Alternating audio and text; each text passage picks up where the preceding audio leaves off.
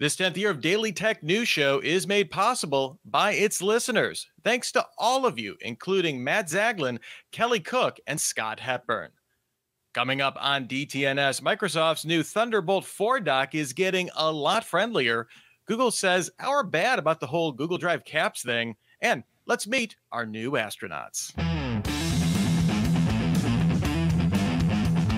This is the Daily Tech News for Tuesday, April 4th, 2023. From lovely Cleveland, Ohio, I'm Rich Stroffolino. From off Broadway, I'm Iyaz Akhtar.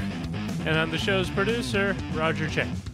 Hey, we got Iyaz here. That means we should probably get going with the quick hits. Here we go. In all of these months of massive big tech layoffs, Apple remained one of the few holdouts. But now Bloomberg's Mark Gurman reports Apple started its first round of layoffs since it began cost-cutting measures late last year.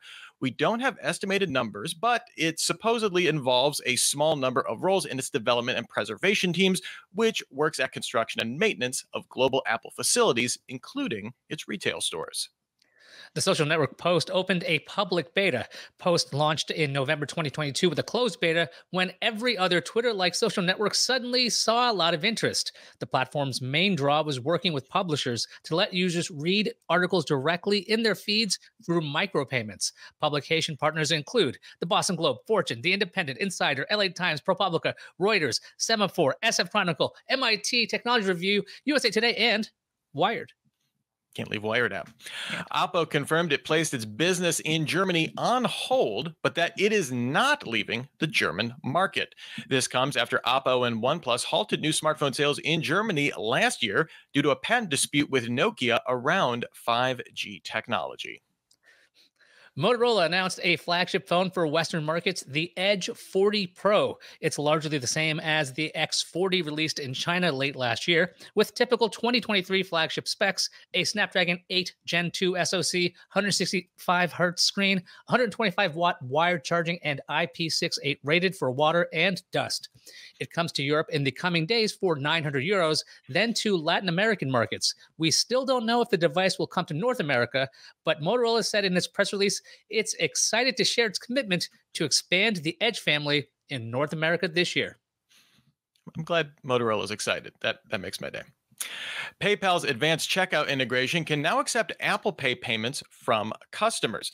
Advanced checkout allows merchants to create more personalized checkout experiences for their shops. It's been around for a while, and it already has integration with Venmo, PayPal, and credit cards. The idea is it lets you get a more branded experience for a merchant.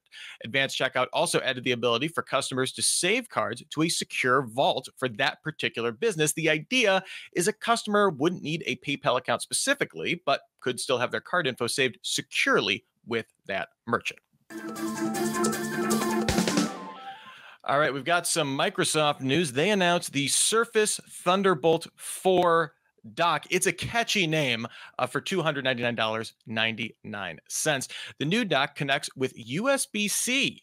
That's notable because it doesn't use the proprietary Surface Connect port. Microsoft says it will keep selling its Surface Dock 2, which does include the Surface Connect port, that it's made for Surface devices that don't have USB-C or Thunderbolt 4. Now, why is this interesting? It's because the Surface Thunderbolt 4 dock is the first to support devices other than Surface for the first time. Along with USB-C support, it also supports data transfer speeds of up to 40 gigabits per second and 96-watt charging using Thunderbolt 4. In front is a USB-C and USB-A port. In the back, two USB-C ports, two USB-A ports, a 2.5 gigabit Ethernet port, an audio jack, and a security lock slot. But there's no SD card slot for some reason. So clearly, Microsoft is trying to adapt to what it believes people need. Rich, so in the spirit of that, what do we need? Yeah, I mean, that's the question. Well, I guess the biggest question Microsoft is hoping is, do we need a Microsoft-specific Thunderbolt hub when, for the longest time, the big differentiator was, well, if you have a Surface device, you know, the Surface dock made a lot of sense. You already had that Surface Connect port. Honestly, for me, the SD card is probably the biggest exclusion, or if I'm a photographer kind of guy, so maybe a CF Express card slot if you want to be like super forward facing. But I don't know. I'm sure this is an extremely well-made device. They're not price gouging. All of these Thunderbolt docks are right around that like $250 to $400 range. So this is right in the middle of that. If you look at something like OWC is the one I always think of when it comes to these kind of things. Um, for me, this kind of lockdown thing, what I'm actually interested in is I want the framework version of a Thunderbolt dock. That's just a bunch of USB-C or Thunderbolt over USB-C ports on there, and I can have little modules to kind of dock in there. I mean, does that sound crazy to you, Iyaz? That sounds like a very clean way to do pretty much what I think everyone's doing right now. You might get like 2 or 3 USB-C ports, and then you got to attach a dock to that, and then you got to either have a dock that has more USB-C ports, or they have USB-A ports. And what's supposed to be a super clean, easy kind of system turns into what I'm looking at on my desk right now. This like looks like spaghetti everywhere. There's wires going everywhere because not everything uses C to C cables. Not everything uses C to A cables. So you got to keep messing around with these old devices. Then you've got your legacy stuff of like your micro USB to A. You got all of these freaking standards. The idea of the framework dock, if that was an actual thing, where basically you're taking the dongle and making it like a little card, right? You're just going to have these small expansion ports. I think the concern is probably about the cost on that. If you're going to put Thunderbolts on these things, it's going to be pricey. I just want like a ton of USB-C. Just label some like USB-C, and they tell you it's like 5 gigabits, and the other one's 10, and the other one's like 40 because it's got, I think it's USB, whatever. Somebody's going to get that one right in the comments somewhere. You have varying speeds, so you don't have to pay to have all that power for every single port. Yeah. And the other thing that's interesting about this is it kind of completes the turnaround for Microsoft when it comes to this, because the Surface Connector has kind of gotten a lot of flack in recent years for being like, it's this proprietary thing. We have USB-C. You have to remember when it first came out, it was 2014. It was the idea of, oh, we have this one port, Thunderbolt or USB-C that can kind of do everything. Apple didn't do, that first generation of like, we're doing all USB-C Thunderbolt ports until 2016, right? So you had, they were kind of following Apple's lead with MagSafe, except it was also a connector. Oh, this is like, it does 2-in-1. It's not just, you don't have to take up space on your laptop with just a connector. It can be this cool accessory port. And they were going to carry it through for generations to allow you to, hey, you don't have to buy a new charger when you get your new Surface device. All your accessories are still going to work with this cool port. And it just so happened that Thunderbolt and USB-C took off in a really huge way, but no small part because of Apple, and kind of then made that a little bit of a kludge, which is then weird because now Apple makes MagSafe again, which is basically a single-use port that's taking up space that they got a ton of credit for reintroducing back into their laptop line. It's just a weird reversal for me on this. It is a bit strange. I'm thinking about the cheers that people had when it came to MagSafe coming back, and they're like, "Oh, you free up a USB-C port? That's great too." So like, my answer to that is like, just throw in another USB-C in there if you can, especially if you can support the amount of power demands that this laptop or any other computer is going to have. It's a strange world we're in. It looks like if Microsoft is letting this go and Apple's going to do what Apple does, I'm not going to mess with that. Yeah. But like this idea that the Surface dock can be used for things that are not the Surface at all. And that actually is better for Microsoft in general. If they want to sell hardware, I don't think they're going to get like a halo effect from a Microsoft Surface Thunderbolt 4 dock. Like, oh, this is really great. I want to buy a Surface. But at least when you know it works with the Surface no matter what. And now it works with stuff that's not the Surface at all. So I think that could be a benefit to a lot of people out there who are looking for a solid, well-built device that likely will, like, the company will exist tomorrow, because a lot of these other USB-C docks I see sometimes, they're by companies you never heard about. And I'm like, yeah, can I trust the 1-year warranty? Will they be here in 3 months? I don't know. The one thing with the lack of the SD card slot, I just thought of this. Maybe this is a signal that Microsoft plans to be putting SD card slots in all of their Surface devices for the foreseeable future. In that case, I'm okay with it not being on the dock. As long as I got it, that's all I care about. I want less dongle in that situation. Wishful thinking for less dongle. Well, one thing we don't have wishful thinking about is the status of live audio chat rooms. Iyaz, can you fill us in on some of the latest developments here? Yeah. So, along with jobs, one of the other things that seems to be on every company's cut list is live audio experiences. Last year, Meta cut many of its audio products, and now Spotify announced it will kill off its dedicated Spotify Live app. I know all of you are really worried about that. There's millions of you out there who use it, but it's probably not too surprising since it canceled much of its live audio content back in December. Spotify still says it sees a future for live fan creator interactions in the Spotify ecosystem. Yeah, so all of you Spotify Live fans, pour some out. But just remember, as Spotify Live dies, Tidal Live lives. Yay. That streaming provider, Tidal, has announced Live as a way to let subscribers share live DJ sets with other subscribers, and this will be featured on your home screen from your friends. So if anyone you're following is on there, as well as featured from curated live set lists on their homepage. So they're kind of providing a way to do that. Definitely a different take on this shared but still live audio experiences. We're seeing this decline in the chat room we saw kind of blow up during the pandemic. Iyaz, does user generated music seem like it will have maybe more staying power on this front? I think the way Tidal Live would be working, I think it would make sense because people are tuning into essentially somebody's playlist or radio station. It's like, hey, look how great my music is. I want to share that with people. And so people can kind of go around that. I never really understood the idea of things like Clubhouse and these audio forums. It's like, didn't we as a society all agree we don't want phone calls, we don't want to talk, we want to see text, and then if we want to join in on something, we'll all like show up to like a theater or something, and then someone will present. So you can have a small club. You go, okay, I'll pay attention to this. But you got like anybody can come in, anybody can talk. You're basically on the subway. So why on earth would you ever want this as a product? I mean, I guess there was a loneliness during the pandemic. Yeah. I want to get a voice. I need a voice, and I don't always want to use a camera. I get that, but I think a lot of it is, if somebody's presenting something, you can have an audio community around them, like, I don't know, anything ever at this point, or video people around them going, oh yeah, I'm going to join in because I'm actually ready to do this. And then they could always default back to the nice safety of an actual text-based chat room.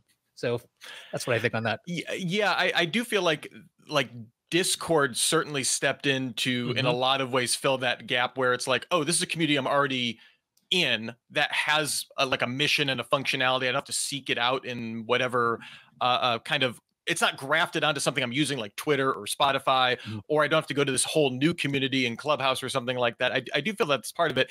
Definitely the loneliness. Like it is easy to forget where we were all mentally, like in 2020, 2021, depending on, how long you'd been at home and your situation there. So I totally can see the rise of this. What's interesting though, this is not a new idea. What Tidal is doing here. I mean, certainly like Turntable FM back in the day was this very much this kind of idea. It wasn't the most licensed idea. It wasn't tied into monetization the way a music streaming provider is these days. And Spotify itself tried something like this. They still offer it. It's called group sessions, and this came out same thing in the pandemic. Remote group sessions, I should say. They have kind of two different in-room and remote sessions, but unlike Spotify's vision of this was you're going to share it with a specific number of people. So you would share like a URL with up to 7 people that could all join and they contribute to the playlist. Tidal is very much a curator playlist. So even if they're your friend, you're trusting them to do all of the curation within this, right? There's really no interaction built into it at all other than you can see how many people are kind of viewing your thing. It feels a little bit more, I mean, honestly, it feels like it's more focused on creators, right? In the same way that you would do like a YouTube live or something like that. And yeah, you can have people watching that. I do think it's weird that there is no community element to that. And the other thing that's weird is this is all subscriber based, right? You have to be a Tidal subscriber to be able to access this. Like if you click on the link that someone shares with you, you either have to sign up for a free trial or you can't access it in any way. Does that seem like, I'm thinking of this from a growth perspective, like how does that help Tidal grow when it's already a very niche player? And that sounds like a really dumb thing when you just said that. So how does it help him grow? I'm going to try to answer that question as if I was Tidal. So here's how I figure this works. People are going to see these wonderful playlists done by their friends. They really want to know what Rich, his Tidal playlist is. And it's so amazing. You're like, I am going to sign up. It's going to be so easy to sign up. And then I will become a subscriber, and then I will create my own playlist, which I will also share. And then I will invite more people, and then I'll invite two more people, and so on and so on. And so on. Yeah. Like that gum commercial from like 1990, 1980, 1942. I don't know what it was. It was a long time ago. But maybe that's it. But like otherwise, the idea that you can't just share and let people listen and go, oh, actually, I like the experience. I like the audio quality. I like the ease of use of this product to give it a differentiation factor. That seems a little bit short-sighted, but if they're just trying to grow, it's a way to go. I just don't know if it's going to like spark. I don't believe this is like the killer feature for Tidal. I think their main thing is audio quality, not shareability. Yeah, well, and also like their whole artist equity kind of vibe to it, and that's really what feels like the limiting factor for this, right? Is that they have to worry about like how they're going to, pay for these tracks, right? It's not like Turntable FM where it's fly by night and we're fudging all the details that we get taken down and stuff like that. I mean, this is Tidal is very specific in saying if you have 5 friends and they're all listening to us, that artist gets credit for 5 streams. When you're sending that out there. So that is very much tied into this, and I could see that being a benefit as well. It's like, oh, I'm a fan of this artist, I'll join this stream, and hey, maybe they can, like those kind of social dynamics, I feel like. But I'm just shocked that there's not they can't figure out some way to do like display ads. They have an ad supported tier, right? Like they have that business model built in. You think they could find some way to have it help cast a wider net for their service? It'll be the big addition of a new feature, like not for non-subscribers in like 3 months. We're like, oh, yeah. That's still around. We'll see how long this lasts. Yeah, we'll wait for the quick hit of Tidal Live is also not alive anymore. But one thing that is alive is Know a Little More. It's Tom's podcast to do deep dives into individual topics, and it's coming back. It lives this Thursday, and it's better than ever. If you have not yet checked out the show, go get subscribed right now. The first episode in the relaunch is all about RSS, or a really simple subscription. It's rocky history and how it ended up being the underpinnings of podcasting. You may be familiar with that medium if you're listening to the show. Don't miss it. Subscribe by Thursday at knowalittlemore.com. Well, one of the big stories of the day, Google is reversing its decision to put a file creation cap on Google Drive. Here's some background, and might affect you. About 2 months ago, Google rolled out a 5 million file cap on all Google Drive users, including people paying for extra storage. So not just, your free tier people, but nobody had a heads up about it. So understandably, some users logged in to realize that they had millions of files over this new limit and were not able to upload new files until they deleted enough to go under that limit. And in some cases, there were millions of files over that anyway. Personal users and businesses were both impacted by this change. So Ars Technica spoke to a Google spokesperson who said the file cap was not a bug and was actually, quote, a safeguard to prevent misuse of our system in a way that might impact the stability and safety of the system, end quote. The company says it rolled the limitation out to stop what it called misuse of Drive. Google also said it intends to explore alternate approaches to ensure a great experience for all. Yeah, that's we got to have those great experiences, right? As when it comes to all of our cloud storage. But the problem with limiting Drive is that Google charges people for Drive storage. Google Workspace business accounts go up to 5 terabytes of storage for normal accounts, and you might even have technically unlimited options available if you call Google and negotiate. Google One, that's the consumer level option for more Google storage, caps out at 30 terabytes and costs $150 a month. Drive also is in a storage bucket of its own, since Google encourages developers to build the Drive API into their apps and add cloud storage products, or adds cloud storage into their products. This has kind of been a story that's brewing. I've seen reports of people kind of pointing this out, and Google finally has kind of gone on the record to say, I think it's remarkable to say, hey, this is not a bug. If you logged in and had to delete a couple million files, it kind of would ruin your day, right? I think so. I mean, it'd be a question why I have so many dang files in the first place. But I mean, the biggest thing that annoyed people is that they didn't say anything ahead of time. And Google did say that they will, from now on, give users warning. Didn't say wouldn't do it again. It just says, okay, we're going to let you know if we might do something like this again. It's such a crazy idea. Like, here's this thing. I probably would not have been annoyed by the idea that Google could limit the amount of files I could put on there. I already have a terabyte limit or 2 terabytes, whatever I'm paying for. But then to find out it could be 5 million files, like they don't give you a stat on there. There's no counter on that. And all of a sudden I start thinking, do I have 5 million files? No, I don't have 5 million. It's impossible, right? No, or is it possible? I don't know. I've got terabytes of junk that I've thrown to Drive. I've moved from different cloud storage options and I've consolidated it all to Drive. Are there millions of like little .ds store files that are garbage? Yeah, probably, because they would always be created on my Macs because I was using like an NTFS. A cross-platform sharing would lead to a lot of garbage file creation, which I would then upload back to my cloud storage. So this could be a problem for very weird people. But if you're also using Drive for your business, that is a whole other can of worms. Yeah, I mean, I wouldn't be surprised if we dug into the terms of Dropbox or Box or iCloud or anything like that and see that there is some term in there that company X allows for the limit of blah, blah, blah. If you go over a certain usage or you're deemed to be abusing the system. I mean, the sin here is not necessarily that they would institute a cap. It's that they just turned it on and didn't tell anybody ahead of time.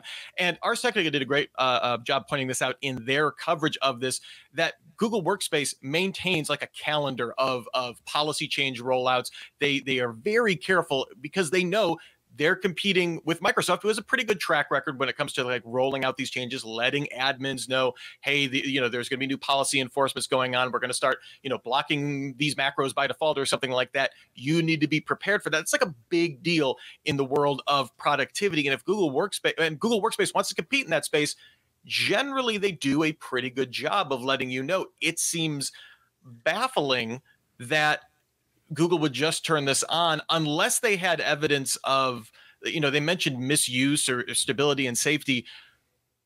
But I don't know obviously, like someone could be hosting malware, someone could be using it for, some sort of horrible uploads or something like that. And this is like targeted at a very specific subset of users.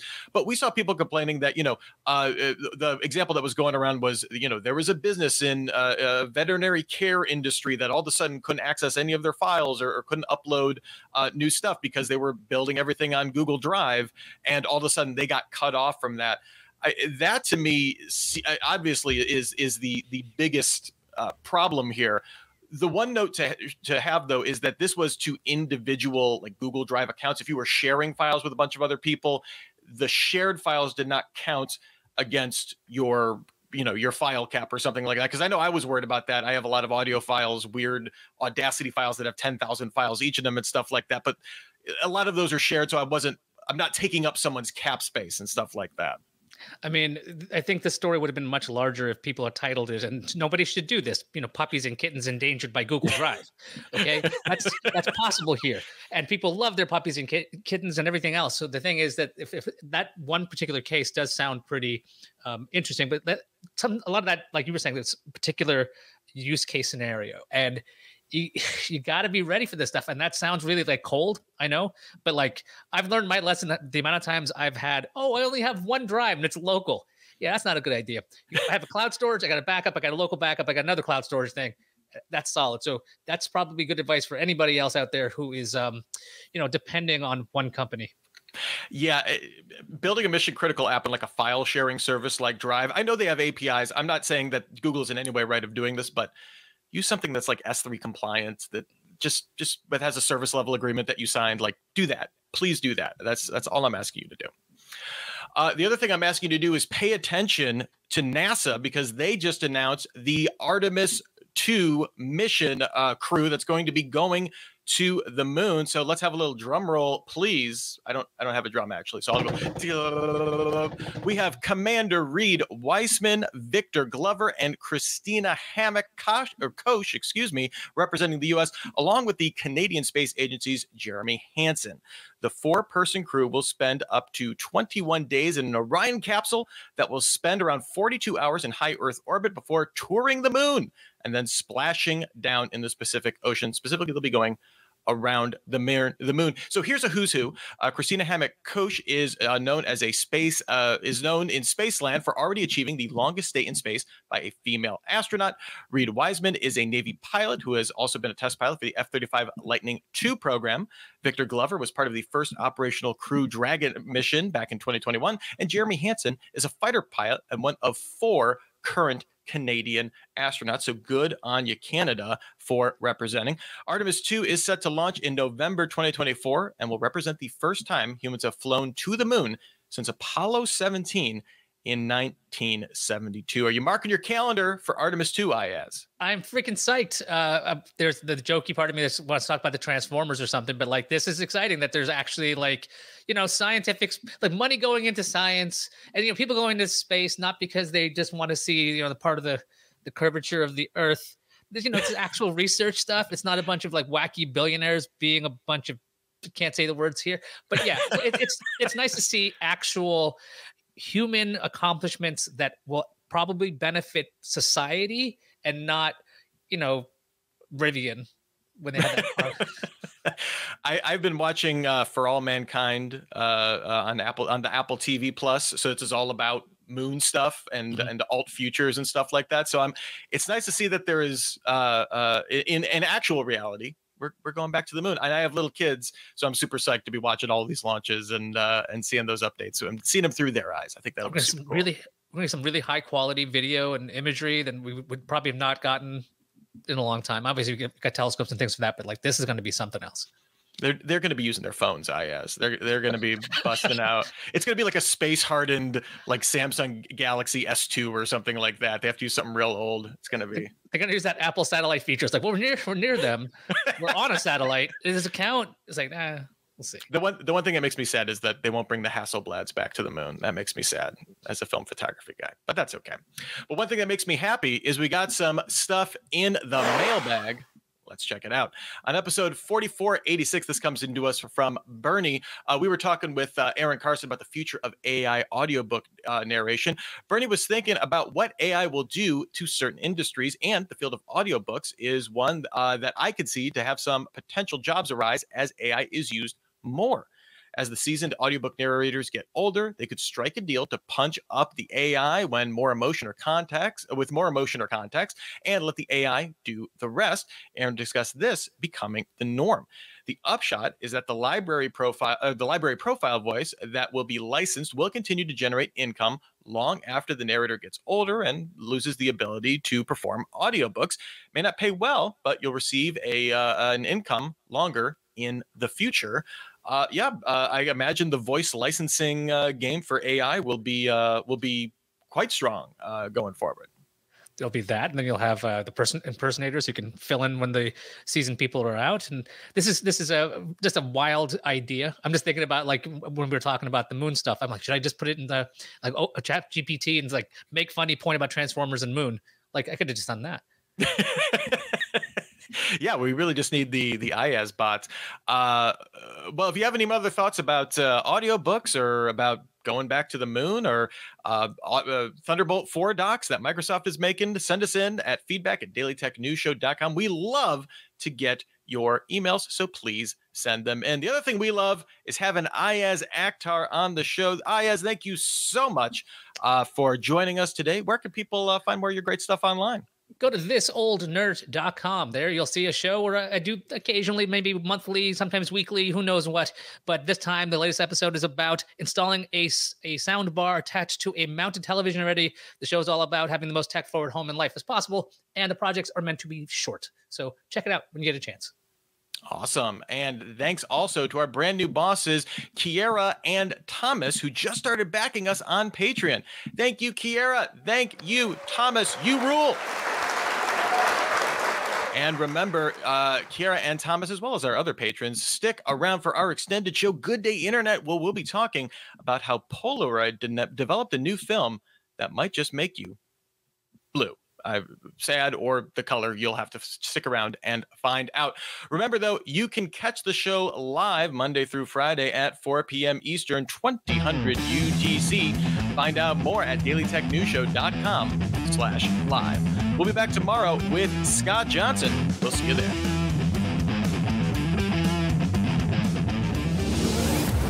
This show is part of the Frog Pants Network. Get more at frogpants.com. Diamond Club hopes you have enjoyed this program.